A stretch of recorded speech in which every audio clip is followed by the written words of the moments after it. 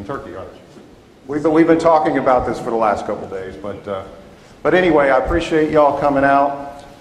From the Virginia folks, I appreciate it. You're going to see a very similar presentation, and I appreciate y'all every year inviting me to talk to your board. Let's talk about our mission. Years and years, certain individuals have asked me how much Tobacco Associates sells when they go overseas in a particular trip, or how much tobacco did you sell in a given year. And it's particularly one gentleman, I don't think he's here today, but I want everybody to clearly understand that we are an export promotion and marketing organization. That is our sole purpose, strictly from day one. We don't have an inventory, as Robert said. All the money we collect from the farmers through the checkoff in North Carolina and South Carolina and through the Virginia Tobacco Board and the Georgia Commission goes strictly to export promotion or marketing. We don't have an inventory. We don't buy or sell tobacco or tobacco products. We don't collect third-party contributions. We don't get grant money. Delta Airlines doesn't sponsor my flight when I go to Asia. So this, just to clarify, this is what we do, and this is our purpose in this whole family industry of ours. How do we do that? Through these core promotion programs. If you've been to the meeting in the past, a lot of times I have explained these missions in great detail. I'm going to spare you today, but just know that we have these 5 promotion programs in yellow. They're proven, they're effective, they complement each other. I think I had a slide one year and with all the arrows, if you remember, running all around, but the sole purpose of these programs is to promote and highlight the superior quality aspects of the tobacco you grow. And what do they accomplish? What are their objectives? This slide I know you've seen in the past, but if someone asks me what Tobacco Associates' function is, what do they do? What do they accomplish? What are their objectives? This is it: to inform, educate, train, demonstrate, assist, service customers and potential customers, especially potential customers around the world. Let's talk a little bit about 2019 and our activities. Unfortunately, we had to cancel 2 trips in 2019, and we were working with the Tunisian tobacco monopoly to conduct an international leaf standard seminar where we would have Bobby provide the instruction, and we would fly in different officials from the region to participate in the seminar. Well, we never could get approval from the Tunisian government, so we had to cancel that particular program. But here's what we did do in 2019. We still had a productive year. We conducted 4 trade servicing missions. Of course, we did our annual meeting, and we had a product development meeting, which I'll talk about later in the presentation. And we also conducted Bill Bluffman, our chief technical consultant. Bill, can you stand up right here? Bill is one of the best in the world with his knowledge and his experience, and this organization is blessed to have him as a consultant. And Bill provided some sensory evaluation on some of the products or some of the Saigon Tobacco Company brands that he's assisted them in developing and utilizing U.S. leaf. 2019, these are the companies we met with. Throughout my presentation, I'm going to go kind of talk a little bit about each one.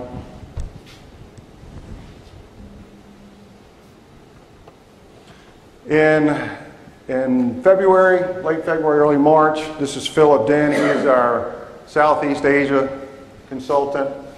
Phil and Bill do most of the work for us outside of the staff of TA. Phil traveled to Vietnam and met with the Saigon Tobacco Company chairman. He also met with as he always does when he goes over there, the Vietnam National Tobacco Corporation officials, in addition to the Bac Sun Tobacco Company. These 2 companies presently purchase U.S. tobacco. Bac Sun purchases very little. Sometimes they skip a year, but we have been working with them a long time, and they have purchased. They're a smaller company, so they've purchased some in the past, but Our Saigon Tobacco Company folks are purchasing a great deal, which I'll explain a little bit later in the presentation. Then Phil asked Phil to go meet with the Tobacco Authority of Thailand, which was formerly the Thailand Tobacco Monopoly, which I keep saying I can't say the Thailand Authority of Thailand because I've been going there for 30 years, and the organization has been going there for over 50 years, I think, to Thailand. So Phil took the particular brand called Saigon Silver to to Thailand and had them smoke it. He talked about our success and our progress that we've been having in Vietnam. They have very similar, Thailand and Vietnam have very similar market dynamics. So that we were trying to get the Thais interested in our accomplishments in Vietnam to see if we could potentially replicate something similar. They seem very interested, so we're going to keep on the Thais here. They do not import any offshore leaf, as far as I know. Some of the suppliers in the room might tell me otherwise, but a couple years ago, they stopped importing U.S. tobacco and they stopped importing other overseas tobacco because people were trading down. They were, as Yeet said, it was a case where they were buying generic, low-cost cigarettes instead of the mid-price brands that had our tobacco in it. So our tobacco essentially, they stopped buying. So then Phil moved on to Indonesia. These two gentlemen, this gentleman works for SPS Corporation. I didn't see Rusty come in. This is Bu Young, and he works for D Tobacco International, and they kind of work together.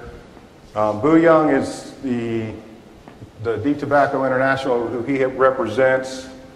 They're the sole importer for the Sumatra Tobacco Trading Company, which is the largest white producer of cigarettes in Indonesia. Bu Young and D Tobacco had expressed an interest in doing an international leaf standard seminar similar to the one we did with Star a couple years ago. So we're in the discussions right now with Bu Young and D Tobacco and Handoko about doing a seminar and having Bobby go over there and do some training and have them bring in some of their customers and their potential customers for training. In March, we had our annual meeting. George, I didn't see George come in, but I kind of called it our in-house meeting. Beth, thank you so much again, as always, for stepping up and being a part of the program. And we also had Bill and Robert. Robert, thank you for all you do and all you've done for us, and of course, Bill. And then in March, Tim Yarbrough attended a child labor conference in Switzerland, and while they were there, they gave a presentation to the Eliminating Child Labor and Tobacco Foundation. He went with 3 Tobacco Growers Association members. He represented us on that trip, and they also met with Philip Morris International and Japan Tobacco International, where they essentially thanked them for their purchases, talked about some of the grower concerns and grower issues that we have, and of course, as always, asked them to buy more. So Tim, thank you so much for doing that for us. And then I had a trade servicing mission to China and the Philippines in June.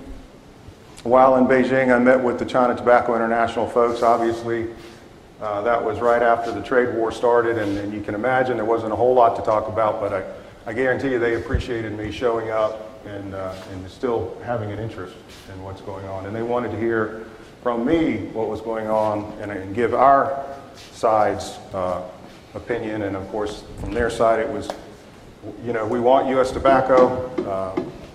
We want to continue buying U.S. tobacco, but it's just a way to see it approach until we hear something from Beijing. So that was early on in this whole trade dispute. I did meet with Danny Ding. Danny's a great guy. Sandy, great asset. Beth put me in touch with him. You got a great guy over there. And of course, I expressed to him, I talked to him about our capabilities, what we do, and throughout his travels throughout China, if there's any opportunities that we can assist or get involved in any way, he understands that. And finally, I flew down to Guangzhou, China, to meet with the Tanhe Tobacco Company Limited. They're a leaf trader. They also are involved in papers and filters, non-tobacco materials. in China and around the world. I think they have 5 separate operations, buying operations around the world, and we've got good relations with them. Dr. Collins, you would remember Dr. O at Tanhi. They also have someone here in Cary, I think. They don't contract anymore, but I still think they have their office in Cary. Then I flew on to the Philippines, where I met with the Associated Anglo-American Tobacco Company in Manila. This is Blake Dye, he's the vice president. It's a family-run business. I was told they bought out BAT in the 60s. So they're formerly the BAT of the Philippines. And they're about 2% of the market share in the Philippines, which Bill, when we started with Mighty Corporation, if you remember, they were about 2%, and they made it up to about 28%, which was phenomenal. But they utilize very good raw materials. They don't utilize crest, cut rolled expanded stem, only cut rolled stem, and they use no byproducts in their cigarettes.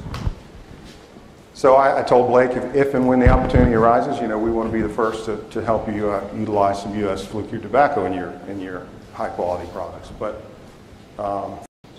they're in the old U.S. Air Force Base, the Clark Air Force Base.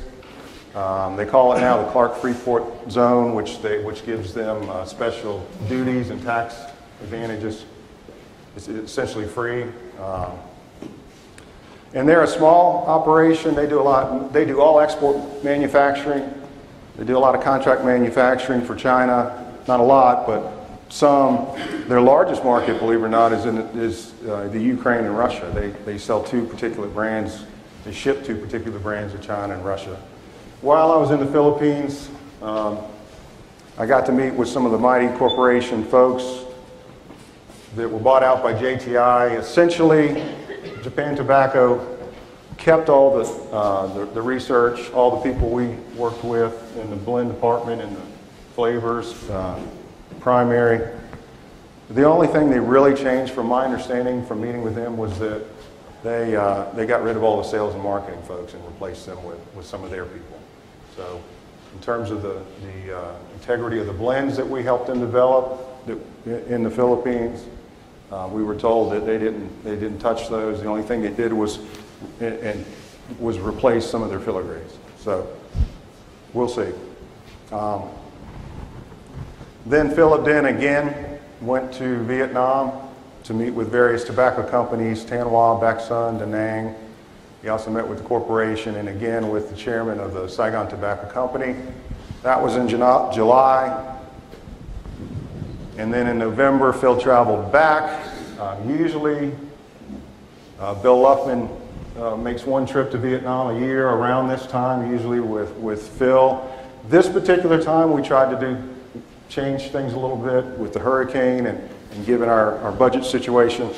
I asked Phil to go over there and actually bring back samples for Mr. Luffman here to evaluate in our lab here in Elkin.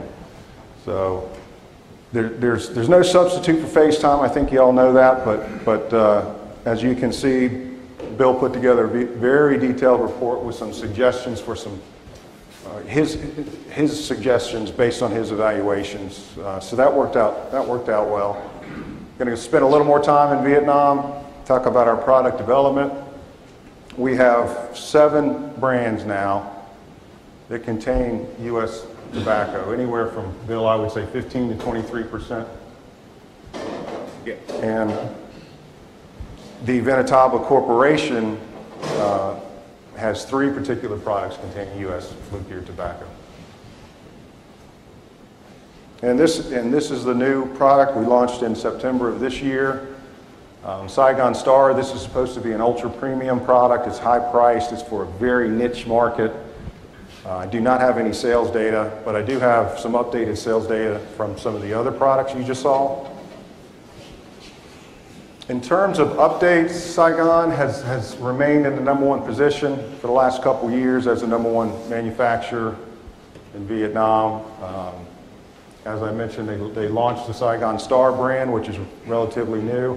I think that's more just to show that they have a brand in all categories. They can produce a brand that's in the super premium category, and it gives them more credibility, I guess, or more, I don't know what the word is, but the main thing that happened in Vietnam somewhat recently is that the second quarter of last year, they raised taxes, and that plummeted a lot of volume in terms of the sales decreases. Some brands, some companies experienced it harder than others. Some brands were down 20% overall. We were fortunate that the total Saigon brand sales were down about 12% at 37 million packs from a year ago or a year prior. The other thing that's real notable about our work in Vietnam is that BAT has caught wind of us, and the Saigon Silver brand, which out of the 37 sells 20 million packs, they've launched 2 aggressive marketing campaigns in this past year. One of them worked, one of them didn't. But between the VAT competition and the tax increase, we're fortunate that that particular brand's only down 9%. So we're still doing well. The brands are very, very well accepted, and we're pleased with a little less impact than a lot of brands had on the market. All right, let's change gears. Our target market still, since I started 30 years ago with TA, this has been a major focus for TA. We've put a lot of resources there, put a lot of effort there. I've probably been over there 80 times. So we're still focusing on this particular market, and I'll show you why in a minute. Middle East and North Africa, of course, you know that's a very unstable region. Our big customers, which I have another slide for, but essentially the Egyptians and the Lebanese buy U.S. tobacco. And we're also keeping an eye on Tunisia and Algeria. If we look at, this is from Euromonitor, the global cigarette market by region. As I mentioned, the 2 regions, well, you can see why in 2005, Asia Pacific, in terms of global cigarettes, were 55%. Now they're 2018, they're 64%, so that's growing. And the only other region in the world that's growing is this Middle East, Africa region. And those are where we're focused. This is going to be a slide similar to what Yeet showed you. If you look, probably the most depressing but realistic slide we have, and Yeet pointed to this other 18%. You've got your top big 5 transnational tobacco companies, with the exception of China, or China National Tobacco Corporation. Everybody's really fighting over this little piece of the pie right here, and we're doing the same thing. Now, that's just the reality. If you look at in 2001, 43% of global market sales were controlled by 5 leading TTCs. By 2017, it became 86% of the market. That's just incredible over a 20-year period. So that's reality. That'll slap you in the face right there. But we're doing our best to aggressively promote. To aggressively promote in those 2 regions. And looking at the Asia Pacific region, let's look at the ASEAN countries.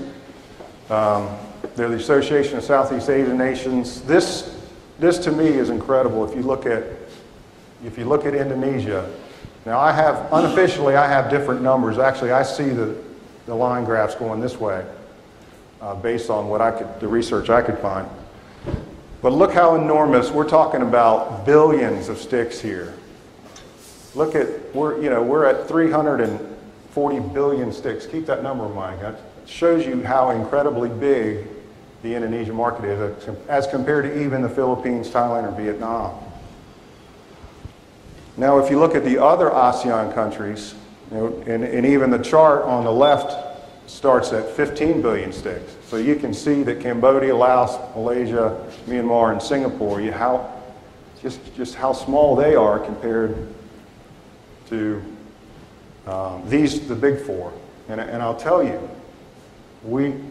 the big 4, these 4 countries right here in the last 10 years, and probably going back to when I started and even before that, this is where our focus has always been, at these 4 countries right here. Unfortunately, JTI bought Mighty Corporation in the Philippines, and that essentially in 2007, 17, and essentially that ended our relationship with Mighty Corporation. But I just wanted to show this, and I'm going to highlight it even further with this pie chart, and mention once again, this is where we're looking to continue our promotion efforts.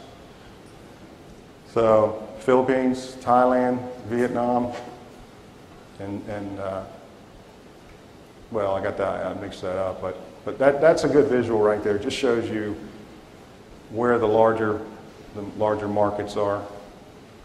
A quick shot, I showed this last year. This is the Middle East, North Africa region.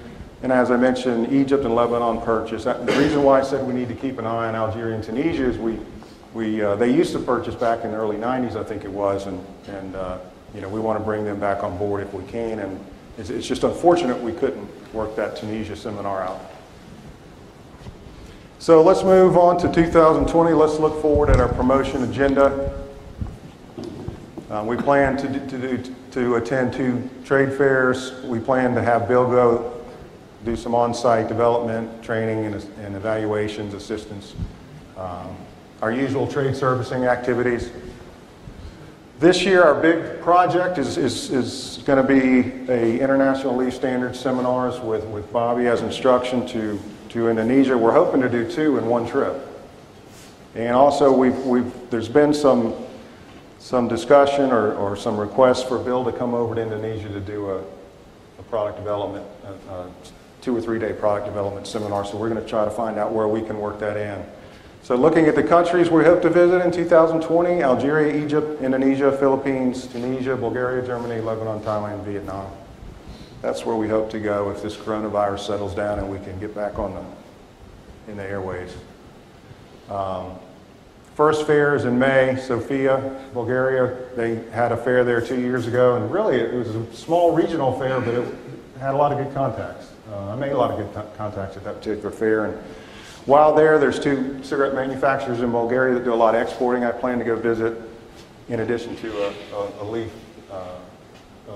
supplier, and I'll hopefully get a chance to visit. Then there's the big show that happens every year in Dortmund, Germany.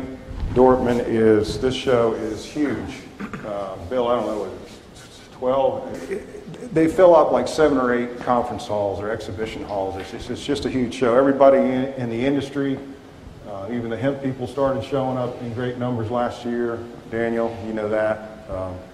But vaping, e-cigarettes, everything, all accessories, pipes, cigars, you name it.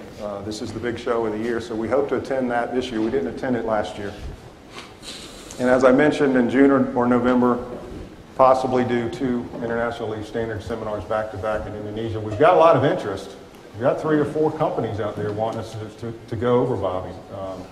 And we're hoping that we can work something with D-Tobacco so we can get, you know, instead of having a seminar for one particular company, we can do a seminar where we can bring in multiple companies, and so we have a much broader audience. And again, Bill, hopefully we'll make a trip over there and analyze some of their products and let you give your evaluations, your impressions, your advice, your counsel, your expertise to keep training these folks. I know you've done it for the last 4 or 5 years, and we appreciate that. And I think they understand your way and your methods more so than the old Chinese way, which they used to do. Coming around, yeah. So they're coming around.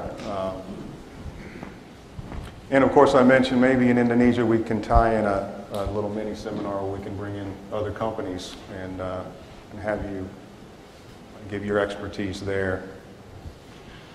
Kind of winding down a little bit, our website, as you know, hopefully you all have been to our website. It's got a lot of good information about our programs and activities. Please visit it if you haven't. If you have friends that ask questions about Tobacco Associates, please direct them to me or the website, or Veronica. So thank you for your continued support. It's your organization. We're just Veronica and I are just happy to be on staff. And we've done this for quite a while. And I want to thank you, Veronica, for all your hard work over the years. Appreciate that.